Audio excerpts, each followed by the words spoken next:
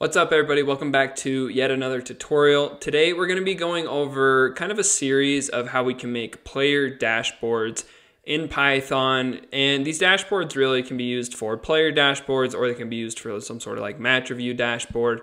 Really it's anything that you want it to be, and it's a great tool to have in your skill set, and especially if you can automate that, which I'll show you kind of how to get started with that in this tutorial. But it's going to be a series of videos. I'm not sure how many videos yet, but it's probably going to be between 3 to 4 videos, maybe 5 videos, depending on how much I do.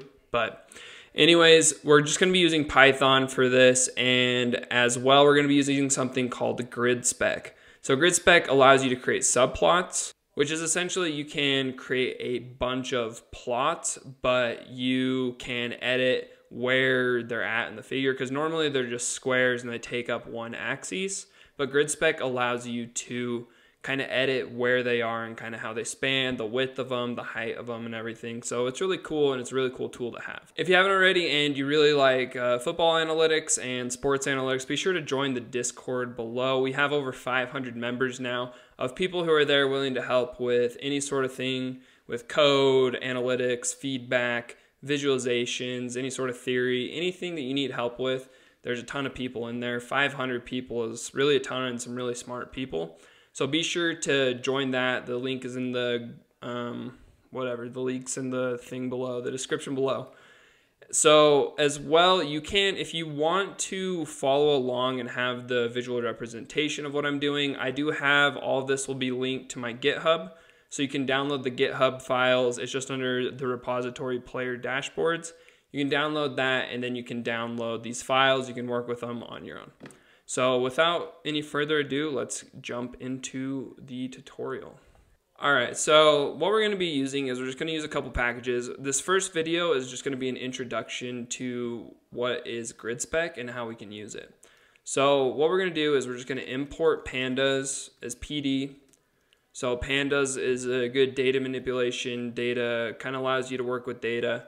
And then as well, we're going to import NumPy as NP. So NumPy allows you to create numbers and arrays and all, do math basically. And then as well, we're going to be using a package called Seaborn, and we're going to say import Seaborn as SNS. So Seaborn is just a visualization package in Python. It's going to allow us to make it, we're going to make a box plot as part of this. And as well, we want to import Matplotlib. So we're going to say import matplotlib.pyplot. So we're going to use the pyplot package in Matplotlib as PLT. And then as well, what we're going to do is we're going to import GridSpec. So we're going to say we're going to say import matplotlib.gridspec as GridSpec. So this is going to allow us to import all the packages we need and everything. So we're going to do that, and then we're just going to create an array of numbers. So you can just type this in. We're going to create a variable called x so that we can plot these later. So we're going to say x equals np.random.randint. And then we're just going to say 1, 101, 500. So what this is doing, just really quick, this is creating a random list or array is what it's called. And it's using NumPy. It's creating a random list of integers that range between 1 and 100, and the list is going to have 500 numbers in it, essentially, is what's going on here. So we can run this, and then I can show you what x looks like real quick. As you can see, just a bunch of random numbers between 1 and 100, and there's 500 of them. I'm not going to sit here and count because that would bore you to death, but I don't know, maybe it wouldn't. Okay, so I'm just going to show you first kind of an intro to GridSpec and kind of what's going on behind the scenes.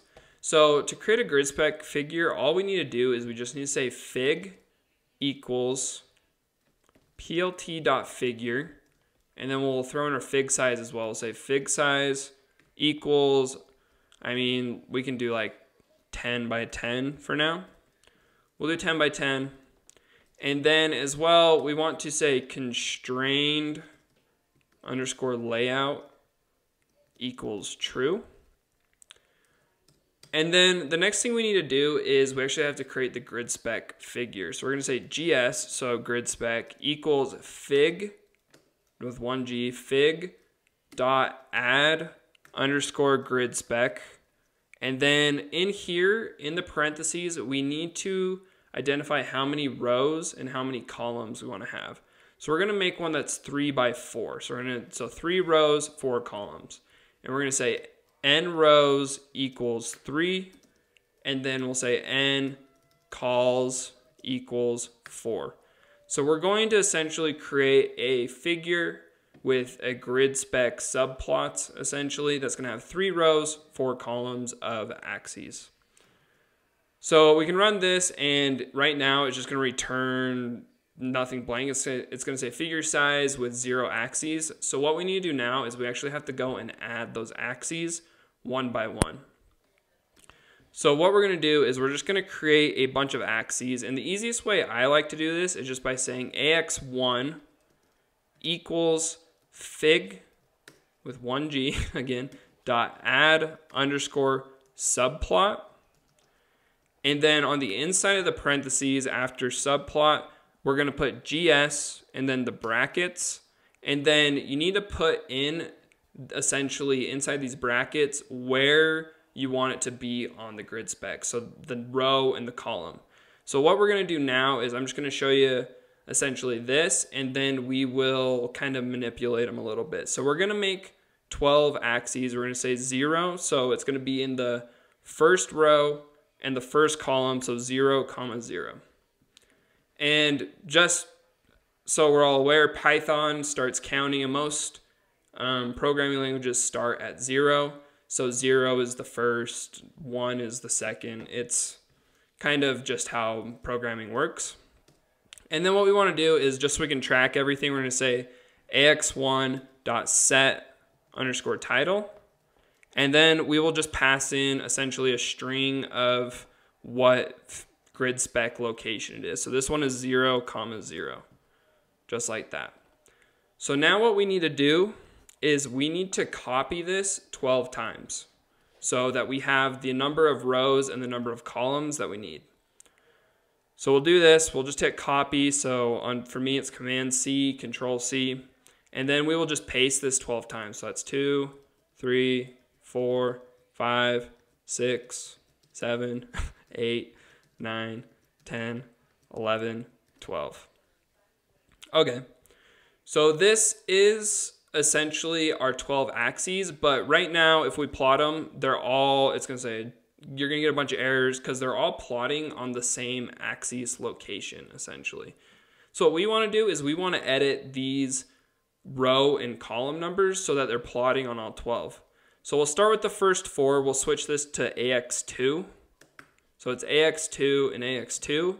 And then we want to still be in row 0, but we want to be in the second column. So column 1 is the number. And then we're just going to keep doing this to all of them. So on the third axis, we will set to 0, 2. And then as well, be sure that you're changing the titles just so you can kind of track where they're at.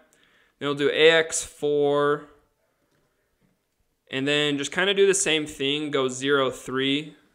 And then after you've done the first row, so these are all the first row. And we can kind of plot them again. So now you can see we have a row, but these ones are all not showing up because they're still being plotted over the error. So what we're going to do now is, instead of switching the second number, we're going to switch the first number. So if we switch this and do 1, 0, that means it's in the second row. So technically, since we're in Python, we start counting from 0. So second row and then 0, first column. So we will do this, and then we'll just keep doing this again, but we want to be first row, but then we want to be in the second column, so we'll say 1, so 1, 1. Then we'll switch our title, and then we want to go back and we want to do 1, 2. So we'll do this, and then we want to be 1, 3. So that takes care of the second row. And then we just want to move same thing into the third row.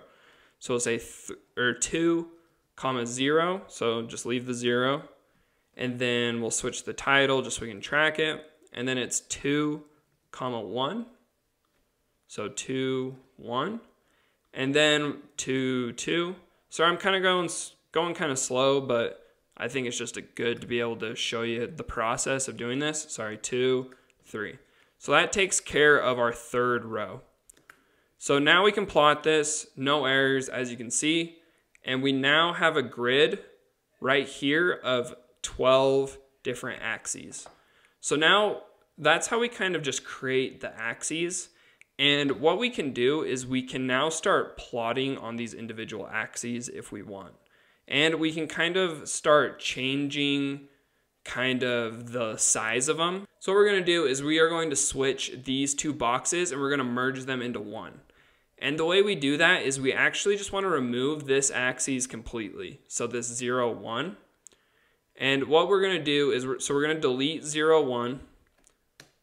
And then we have to look at this box and say, okay, we want it to be in the 0 row.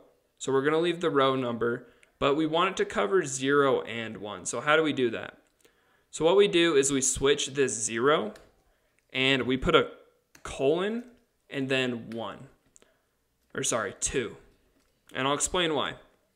So in Python, this kind of thing right here is called slicing. And what we're doing when we're slicing is we're telling it, okay, so it might be easier if we put a 0 in front of this just to kind of demonstrate what's going on. So the first part of the slice is the column we want to start at. And then the number after the colon is how many columns we want to go up to, but not including. So since we want to go these first two columns, 0 and 1, but we don't want to include the second, we're going to say 0, 1, but don't include the second. So that's kind of what that means. You could also, since we're starting at the very beginning, we could get rid of the 0, means the same thing, but I'll leave the 0 just for demonstration purposes. And then if we run that now, we can see that we now have an axis that covers those two columns in the first row. And we can also do the same thing vertically. So say we want to do this one right here, so 1, 0, and 2, 0. So we're going to delete our 2, 0 axes, which is this axis down here. And I just realized I did not change any of these right here, but it still worked. So make sure that you're changing all of these. It'll still work, but to allow us the customization that we need, you have to make sure that you change all of the axes so they're different numbers.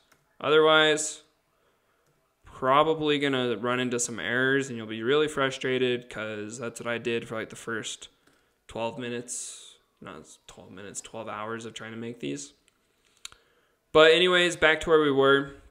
So we want to do these two columns right here. So we want to do 1, 0, and 2, 0. So we're going to use the 1, 0, and we need to delete the 2, 0 axes. So if we come up here, that is AX9, and AX9 is 2, 0, 2, 0, so we will delete it. And then right here, this is where we can kind of start to see some more slicing. So we find 1, 0.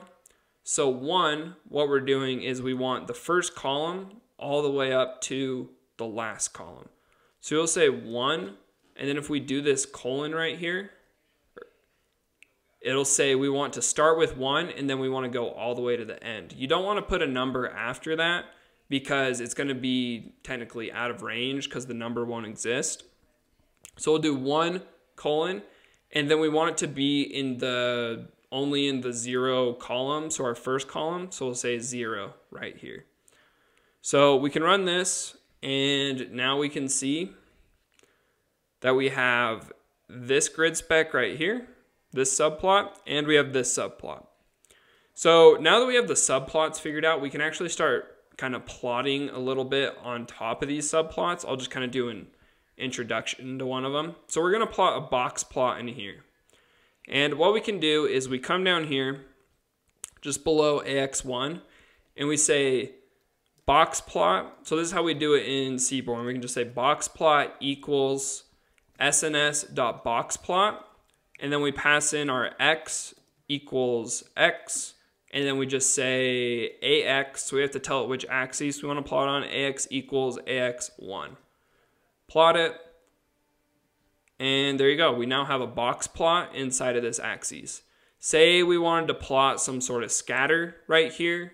We come down to the next one. So we find AX3. We could rename all the axes if we want. I just don't until the very end, usually.